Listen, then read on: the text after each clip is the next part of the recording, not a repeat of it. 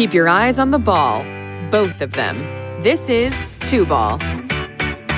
Circle up your players so they're standing equidistant from each other without gloves. You stand in the middle of the circle with 2 balls, 1 in each hand. Whether you're playing softball or baseball, the game is the same. Here's how it looks. You up first, big guy. Let's go. Ready? Make eye contact with the player and underhand both balls to them at the same time.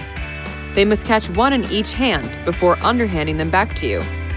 Keep track of how many successful catches they make before a ball hits the ground, then challenge them to beat their streak next time. Once they get the hang of it, volunteers can take a turn in the middle. You can make things more competitive by giving players a point for every ball they catch.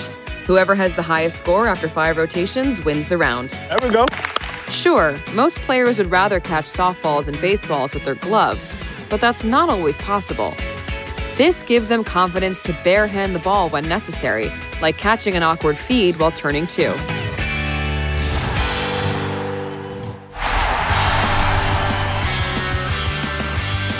Fielders practice their footwork and throwing mechanics while runners round the bases. This is Beat the Ball. Send 5 players to the 4 infield positions and home plate.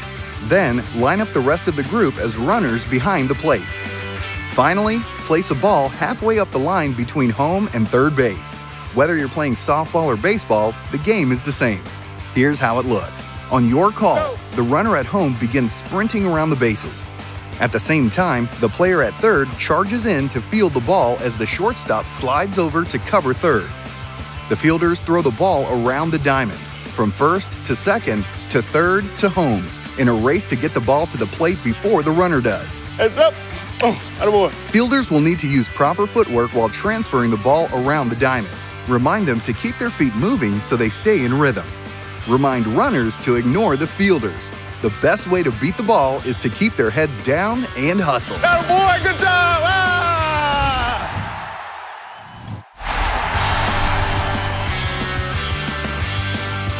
Dig the ball out of the dirt in this game we call Short Hop Showdown. Divide players into pairs spaced about 10 feet apart and give each pair a ball. Everyone starts on their knees. Whether you're playing softball or baseball, the game is the same. Here's how it looks. On your call, the player with the ball throws it to their partner on a short hop, bouncing it just a few feet in front of them. The fielder then scoops the ball and returns it to their partner in the same way. Every time a player successfully digs a ball, the pair gets a point. The first pair to 10 wins. Then play again, this time with each pair standing up. Remind fielders to anticipate the play in a low athletic stance.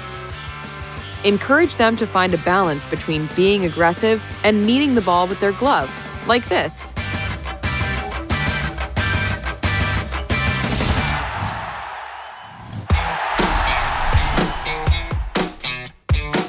Batting practice reaches a fever pitch in this game we call Think Fast.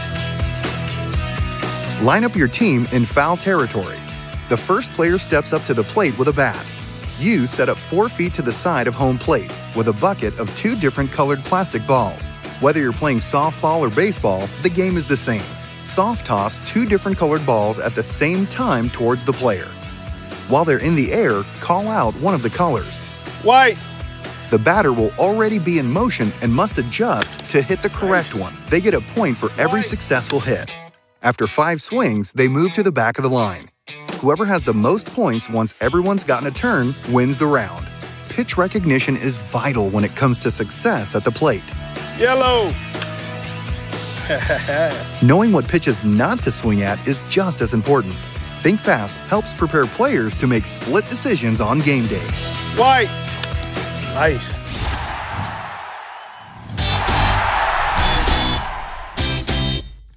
Double the tees means double the fun in this game we call Inside Outside. Line your hitters up in foul territory and place 2 tees at home. One in front of the inside of the plate, raised to the hitter's hip. Another on the outside corner of the plate, raised to the hitter's thigh. You stand off to the side with a bucket of balls. Whether you're playing softball or baseball, the game is the same. On your call, the hitter swings at the ball on the inside tee, aiming to pull it between second and third base. Inside. There you go, better. After 6 tries, they swing at the ball on the outside tee, trying to send it between first and second base. Outside. Very nice. Give players a point every time they send the ball on target. Then challenge them to improve their directional hitting in the next round. Pull your hands inside. I'm staying there. I'm through that ball. Remind players that even though the tees are in 2 different areas of the strike zone, the goal for both is the same: to stay inside the ball and hit a line drive without pulling it too far in either direction. Just like that.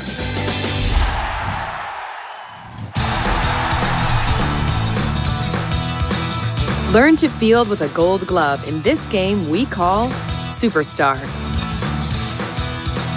Create a circle by placing 5 cones on the ground about 10 feet apart and divide your team into groups of 5. Players stand 1 to a cone with 1 ball per group. Whether you're playing with baseballs or softballs, this game looks exactly the same.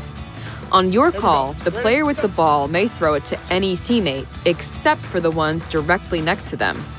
The player who catches it transfers the ball smoothly from glove to hand, then gets rid of it as quickly as possible. Great job. Move your feet. Move your feet. Boom. Keep your feet moving. Keep your feet moving. Encourage groups to track how many catches they make before dropping the ball. Then challenge them to beat their record the next time. 4, 5. Keep it going. No drops. Ah! Remember, a quick transfer is about more than just a fast arm. So encourage players to keep their hands out, knees bent, and hips low, just as they would in the actual game. Tangle. 1, 2, 3. MOJO! Great job.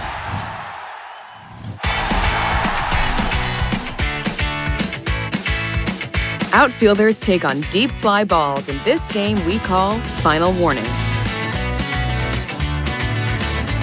Line up your team on the warning track, the narrow strip of the outfield closest to the fence.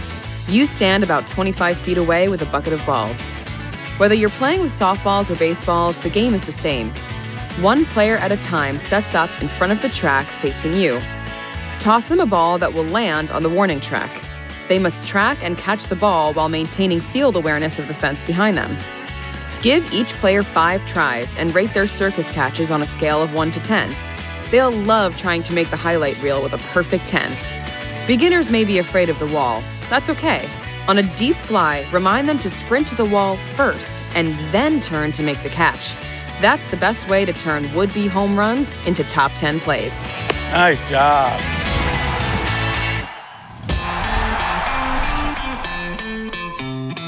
A pitcher's job isn't over once they throw the ball. They also need to play the field. This is pitcher's fielding practice. Line up your pitchers by the mound and set up at home with a bucket of balls and a fungo bat. To start, send 1 fielder to play first base. All right, here we go. The pitcher simulates a windup and pitch, finishing in proper fielding position, feet and shoulders square to the plate and knees bent in an athletic stance. Once they're set, you hit a ground ball to first, and the pitcher must cover the base using proper technique. They run to a point on the first base line about 10 feet from the bag. From there, they turn and look for the ball, keeping their glove at chest height. After catching the feed, they should make sure to touch the bag with their right foot. After every pitcher has had a chance, play another round. But this time, hit the ball right back to the pitcher, who must set their feet, field the ball, and make a strong throw to first. Finally, send another player out into the field to play shortstop. Hit grounders right back to the pitcher so they can practice turning the double play. Pitcher to short to first. Give the pitchers a point every time they field the ball cleanly. Whoever has the highest score after all 3 rounds is the winner.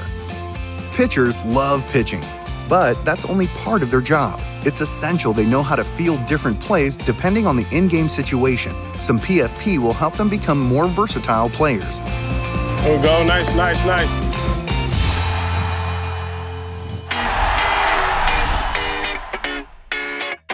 Fielders learn to make the play at every position in this game we call Gold Glove.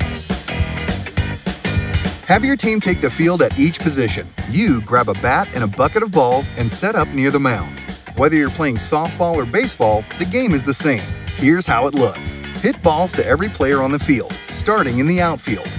Send 2 balls to each outfielder, who field them and throw to the cutoff on the way to second. For the left and center fielders, that's the shortstop. For the right fielder, it's second base. Then back up towards the plate and hit 2 more balls to each outfielder. This time they throw home, one's hitting the cutoff and the other on the fly. Next up, infielders. Hit grounders to each position and have them record the out at first, except the player at first who throws to third. Then hit to the infielders to turn a double play, from second to first, then from home to third. Finally, finish up with a few pop-ups for the catcher. Keep the whole team involved on each play by calling out in-game scenarios. In the actual game, each defensive play depends on where the base runners are, what the score is, and the number of outs. Getting the out requires fielders to use their minds just as much as their bodies. So make sure they stay focused and dialed in, no matter where the ball is headed.